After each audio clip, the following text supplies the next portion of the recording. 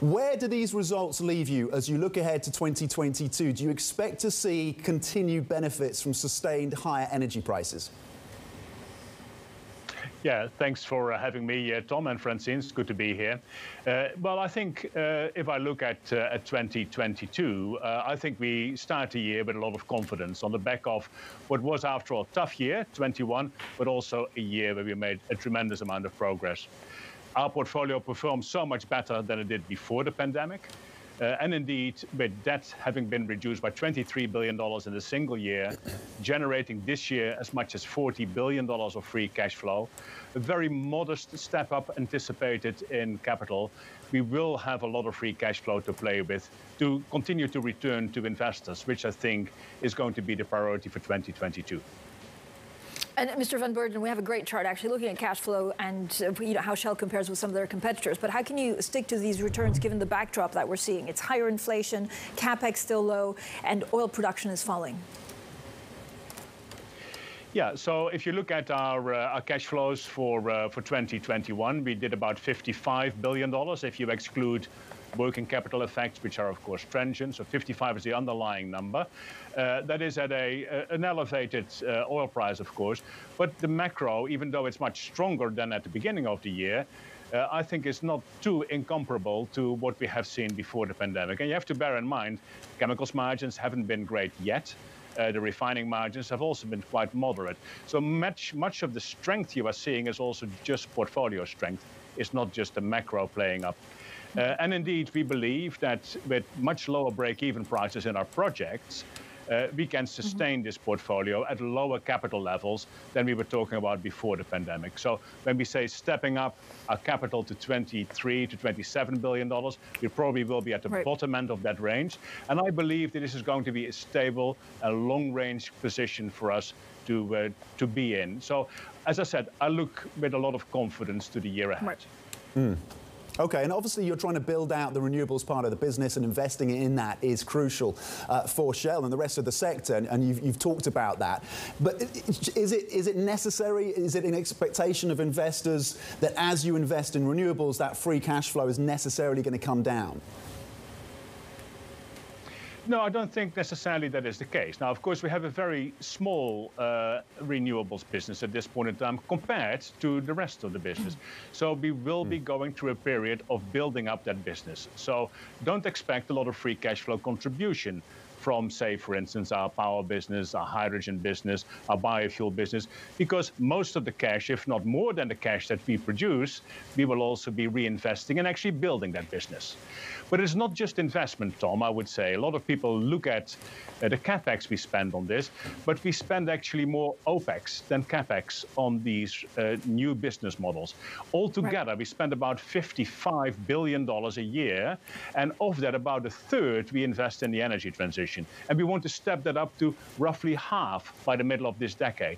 And I think in the long run, what you will find that the returns that we aim to get out of this business are very competitive returns that actually, certainly if you risk adjust them, very favorably compared with the rest. Mr. Van Beurden, I mean, you have been criticizing this, in the past because you spent too little on renewables. When are you expecting capex for renewables to actually outgrow the rest of the business? Well, we have been spending about $2 to $3 billion on renewables. But then again, you have to bear in mind, Francine, if you look at the energy transition, it's not just what we put into wind parks. It's also what we put into biofuels, also put into hydrogen. It's also what we put into electric charging. And if you just look at the operating costs, which we spend on these aspects of our business, it is actually altogether about a third. Now, if you then look at when do we do more than half, I would say by 2025. By 2025, we want to be evenly balanced and spend at least 50% of our total resources on the energy transition. Okay, you talked about the challenges of 2021, and one of them clearly was the activist investor Dan Loeb and Third Point. What have you been talking to that team about? How have you been trying to convince them of their case? They, of course, want to see a split up of the business, a division of the business. What are your conversations like at this point with Third Point and Dan Loeb? Well, I think congratulations would be in order. I think Dan Loeb has been a smart investor. He stepped into our stock at the right moment, and I'm sure he is enjoying the returns that we will have seen so far. But on top of that, we talk to all our investors, including Third Point. There's always new ideas that we pick up, and we incorporate these ideas in the evolving strategy that we have. I think at this point in time, also the strength of the integrated model is very much in evidence. But at the same time, we also realize that we need to accelerate the pivot out of our traditional business into the business of the future. And there are many ideas out there from investors on what we need to do. Have any other major shareholders also asked you to split up? No, I think at this point in time, I think there is always a range of views out there, but I can't say that we are faced with a sort of a broad call from shareholders on that matter. There are different views from different shareholders all the time, Francine, and our task is to incorporate these ideas into a coherent strategy, and that is, I believe, what we have been doing also over the last year. OK, can we get your views on the geopolitical story at the moment, Russia, Ukraine? If there is an invasion, we're not there yet, but if there is one, would you expect a sharp spike in gas prices? How would the industry navigate that? And are your JVs in Russia exposed to sanctions? Well, Tom, I think it is indeed a very important story at the moment. And to be perfectly honest, we are watching it with as much interest as everybody else. We have no special insight in it, of course. We have some special interests that you refer to that are sort of contributing to our curiosity and preparedness for it all. Let me offer a few observations, though, is that, first of all, if you look at the supplies from Russia, under many difficult geopolitical conditions, these have never been disrupted. So that's, I think, one point to bear in mind. The other point to bear in mind is that if they are going to be disrupted this time around, I think it is more likely they will be disrupted by way of sanctions rather than by way of unilateral action. We have to be ready for that, of course, also in terms of what it means for energy provision to Europe.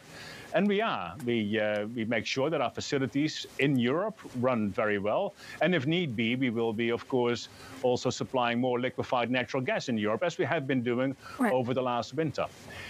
What it would mean for our operations in Russia, I think, would be speculative. So I would just like to refrain from commenting on this at this point in time. Talk to us a little bit about your trading units. Did oil actually register a loss? And how did gas trading do? I think trading is always, of course, a range of different outcomes. It's fair to say that oil trading didn't have its strongest quarter in Q4. That is often the case, of course. What we have seen is extraordinary volatility in the gas markets. Actually, volatility beyond what we think is useful and helpful also from a trading perspective. But with that, of course, we have been able to position the business as much as possible to take here and there opportunities that have been offered. So yes, our gas trading business internationally has been doing well.